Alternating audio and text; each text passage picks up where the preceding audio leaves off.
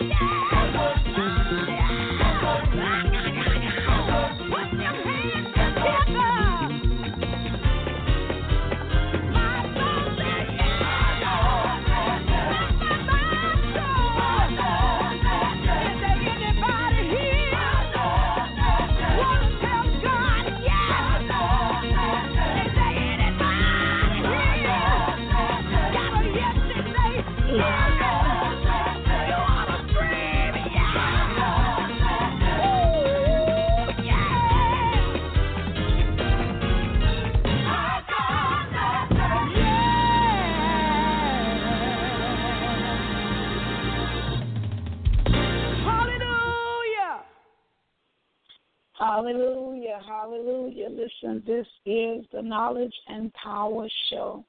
If it's Tuesday and it's 9:30, you have tuned in with Pastor Ange. I'm so excited that you have tuned in with me on tonight. It is truly a blessing to see another day, because this is a day that was not promised to us, but because of God's grace and his mercy, he allowed us to see this day, because if justice would have had its way, we wouldn't have never made it this far. So I'm excited today just for you to tune in with me. Listen, hang out with me for a little while. Don't have much voice, but however, I'm going to give you what I have. So listen, what I'm going to do is I'm going to try my best to start answering questions. I had a couple, some people that inboxed me some questions or some concerns, and I'm going to do my best to take a couple of shows and answer some questions. And I thought this one was really, really a good question, because I talk about it sometimes, but I'm going to kind of deal with it today because people have a tendency of going back on what God promised them, or people have a tendency of getting thrown off track of what God promised them, or people have a tendency of not wanting to wait on the promise. People have a tendency of, because they can't wait, then they jump into something else. And when they jump into something else because they can't wait, then what happens is it does not succeed. And when it does not succeed, majority of the time they like to blame God. However, it was not God. So the question was, Pastor Ange, how do I know? What do I do? I'm fearful of what God has told me to do. I don't have it. I don't really know what to do. But this is what God gave me. And they said that they have attempted some things, and every time they attempt some things, it seems like it falls through. So I want to kind of deal with that, because the first thing I want to tell anybody is that never attempt anything great without God. Never attempt anything great without God. And whatever God tells you to do, it's going to be great. It's going to be super fantastic, wonderful, because he's not going to tell you to do something and it does not turn out great, because that is who he is.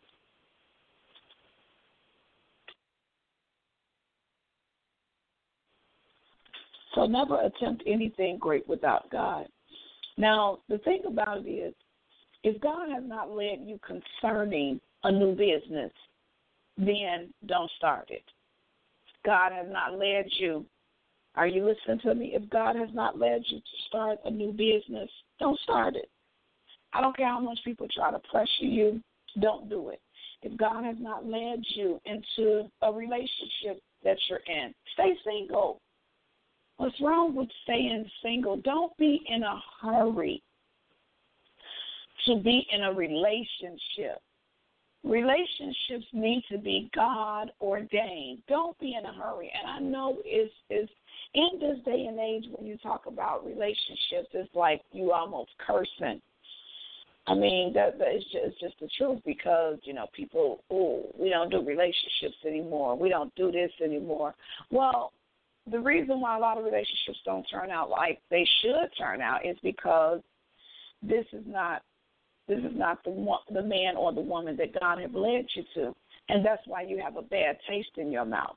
Now, trust me, we do have to go through the bad ones to get to the good ones, but what I'm saying today is, if God has not led you into that relationship, stay single.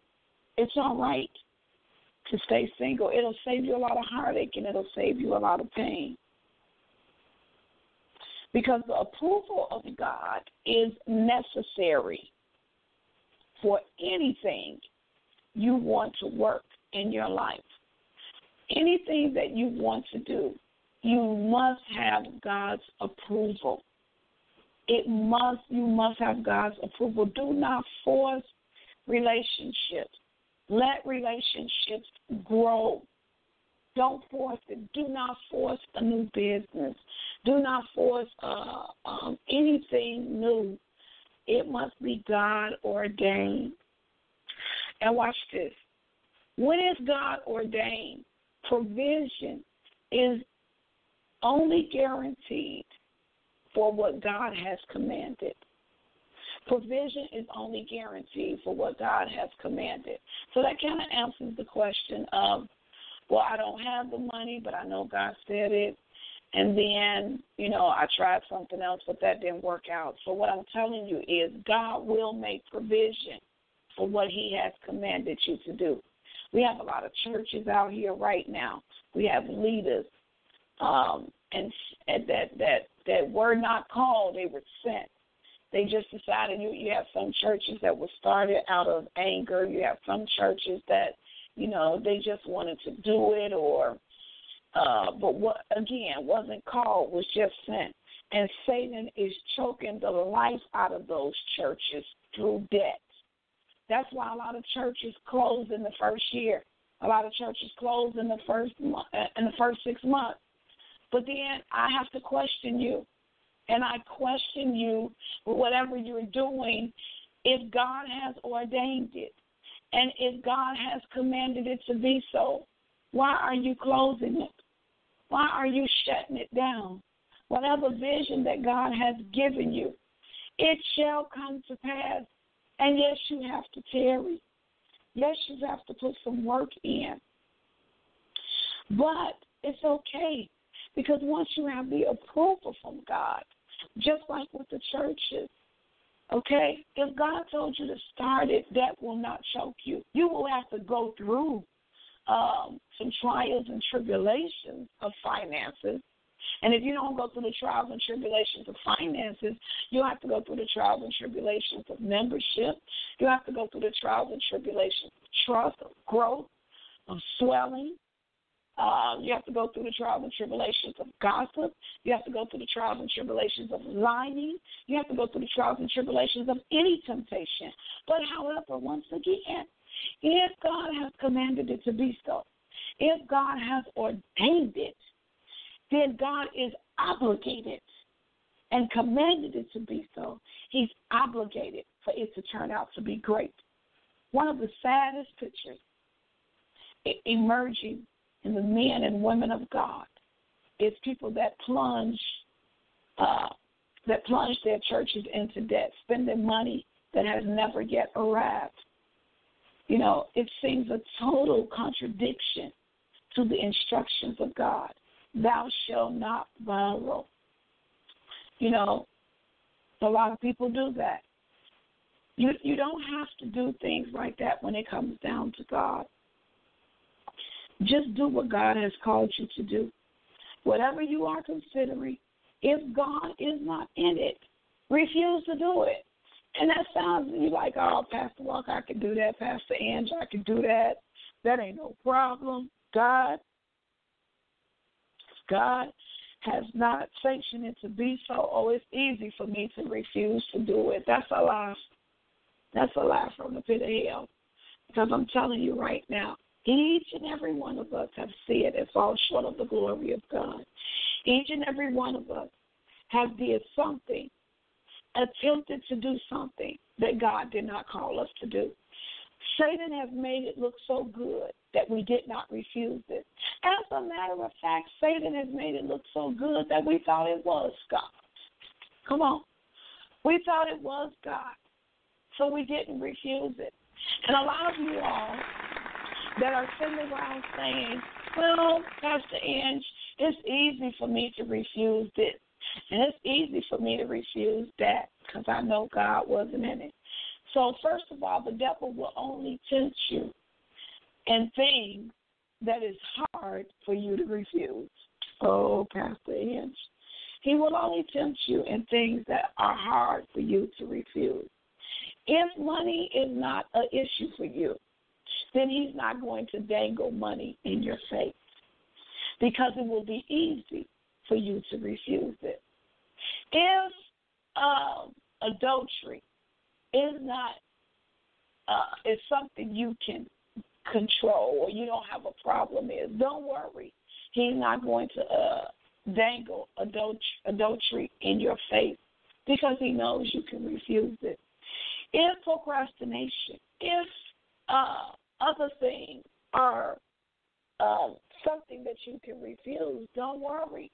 Satan is not going to put that in your face, but he's only going to dangle in your face what he knows is hard for you to refuse.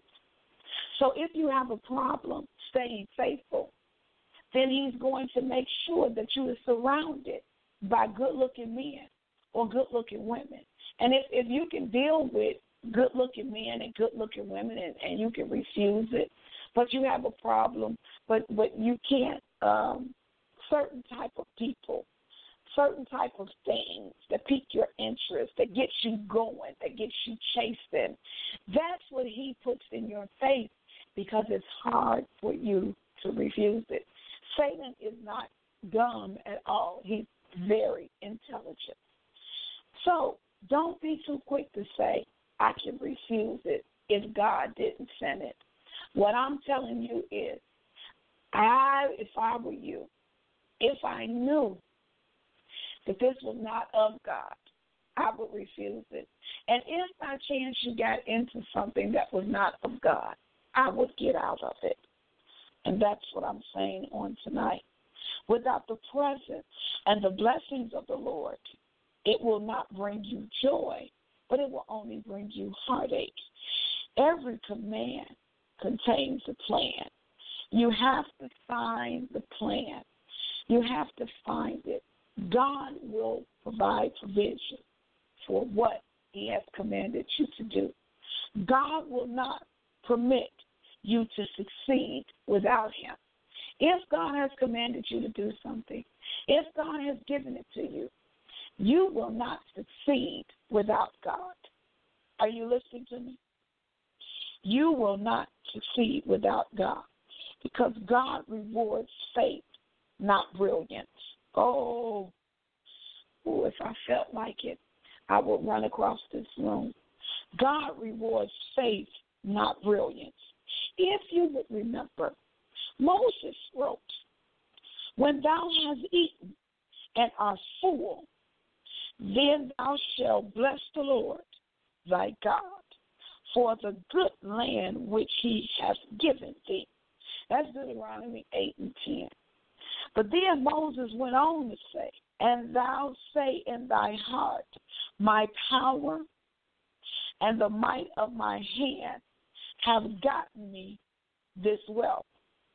But thou shalt remember the Lord thy God, for it is he that giveth thee power to get wealth, that he may establish his covenant, which he swore to our fathers. That's Deuteronomy 8, 17, and 18. What are you saying, Pastor Ange? I'm saying our efforts often attempts to create a lifestyle that will make God necessary. He will not permit that. His only pleasure, God's only pleasure, is to be believed. But listen to this. God's only pain is to be doubted. Can I say that again? Only pleasure is to be believed. But God's only pain is to be doubted. So to answer that question again, if God has called you to do something, don't give up on it. Do what he's called you to do, but make sure it is what he has called you to do. You're going to go through trials and tribulations, but it's okay because God's pleasure is to be believed. His pain is to be doubted. Without faith, it is truly impossible to please the Lord. God understands, and I need you to understand, that whatever God told you to do, and I hope that this is answering your question, I want you to email me, inbox me, and say, Pastor Ange, I got it. You did it for me. You gave it to me. I got it. But watch this. God is not going to give you something for you to succeed alone. Whatever he's given you, he's going to walk through it with you. Not that we are, what's the word I want to use?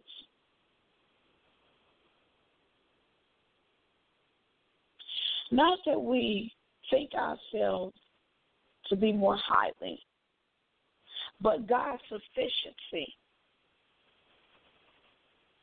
But it's about God's sufficiency, not of works. Second Corinthians 3:5 says, not of works, lest any man should boast. Ephesians 2:9. But watch this. God has tested. He has tested us on numerous occasions. But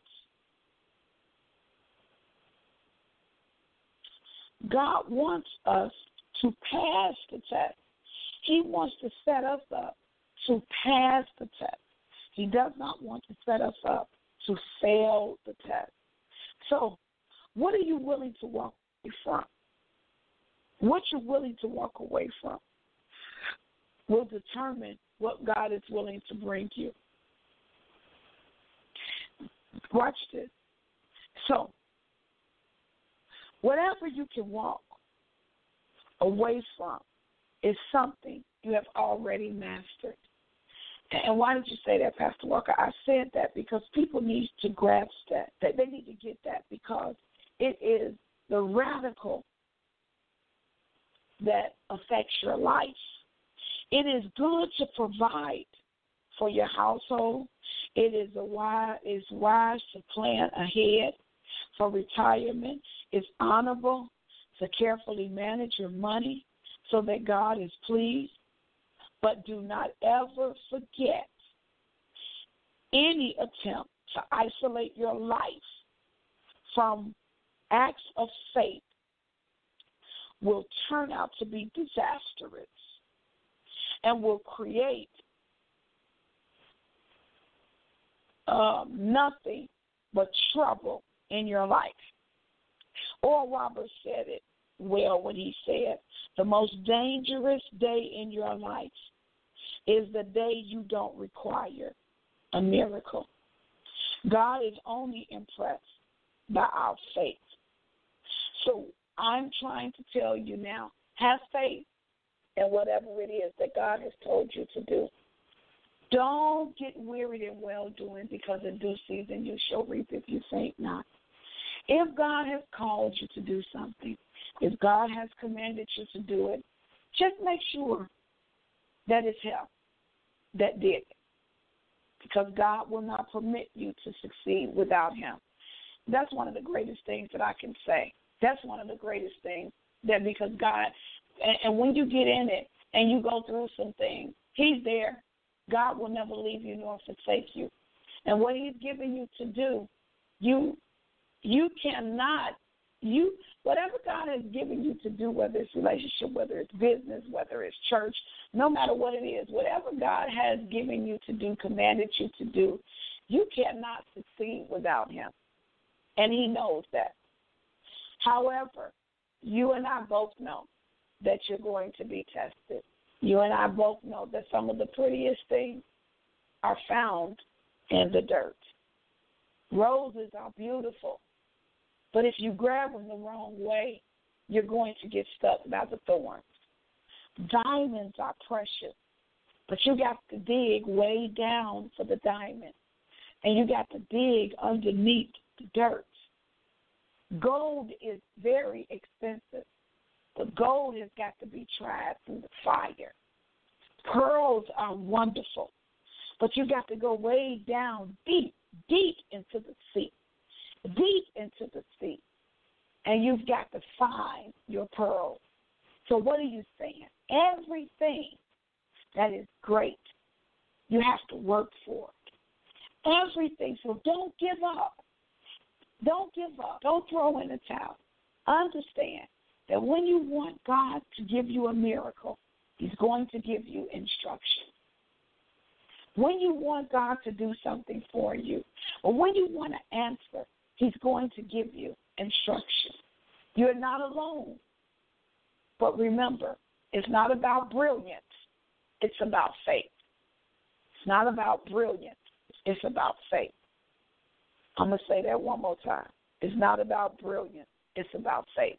Because I'm telling you right now, if it was about brilliance, I would not be talking to you today. But I do believe in my sanctified soul that nobody has greater faith than me when it comes down to God. You may be more qualified, but I got more God. I'm going to say that again. And that'll bless your soul right there. You can live off of that for months. You got people that's more qualified. But when it comes down to it, you got more God. And that's why you get what they are qualified and they don't get it because they have the qualifications. They have more degrees than a thermometer, but they don't have more God than you. Who God calls, he qualifies. Who he qualifies, he justifies. So I'm telling you today, have faith, my brother. Have faith, my sister. Don't give up. Do what God has called you to do, even in such a time as this. I don't care what's going on in the world. God is our Jehovah. God does not stop. He does not stop his plan because of what man is doing. So God is Jehovah. He's an unchangeable God. Once God has made up in his mind, years before you were born, that this was going to be what he had called you to do, and he knew that he was going to command you to do it, then God is obligated to give you the resources, to give you the provision, to give you the people to work with you and the people to work for you. If it's a relationship, God has given you the love of your life. But first, I tell people all the time, fall in love with the man. Then he will give you a man. Fall in love with the man. Then he'll give you the woman. But put him first. This is Pastor Angela. Listen, email me at PastorAWalker205@gmail.com. Facebook me at Angela Walker. You can bring up my website, angewalkerministries.org. Listen, if you're in the Chicago area, come and hang out with me. I will be preaching a Women's Day on tomorrow, 75th and Luella at 7:30 at the Free Bible Church. I will be doing their Women's Day. God has got some great things in store for us. I'll tell you more about some other events that's coming up. I look forward to seeing some of y'all soon. All the people that's in Arkansas, I'll be your way in September. I need you to meet me in Arkansas September. I think it's September the 23rd or the 26th. I'll give you more information about that. Amen. And then for all of you that's in St. Louis, meet me. I'll be there in November. Amen. I took off my traveling shoes for a while, but amen, I'll also be in Detroit working on some things for Detroit, if not this year. I'll be there next year. So I've got to put my traveling shoes on again. Hallelujah. God will open up a door. But I love to say, you can take God opening up a door, but I love God when he take the door off the hinges. And God will do that. So the person, and listen, when you ask me a question, if you want me to answer it, let me know if you want me to mention your name because I will. But I just don't like to mention people's names. They have not told me, and they have not given me their permission. So if you say, Pastor Angela, listen, you can ask the question and mention me. Then I'll get my team to make sure, put your email address on there or your telephone number, and we will give you a call. And let me tell you something. We'll even do so much as to include you in. We'll include you in so that we can talk about it, and maybe I can answer your questions even the more while you're on air with me, because I want to make sure, that you're satisfied, that God will use you or use me to help you to where you need to be. But I will say this, Pastor Ange, don't do cook crazy. I'm just going to say that. You don't do crazy. You got to be real. because if you give me a question, we bring you on the line, and I feel like that you have another agenda, we will cut you off. In the name of Jesus, we will definitely do that. So, this is Pastor Ange. Inbox me your question at Angela Walker on Facebook. Email me your question. Let's talk about it, because I want to make sure I drop some knowledge and some power. All right? God love you, and I love you best. I'll see you next week, same time. Love you much. Bye-bye.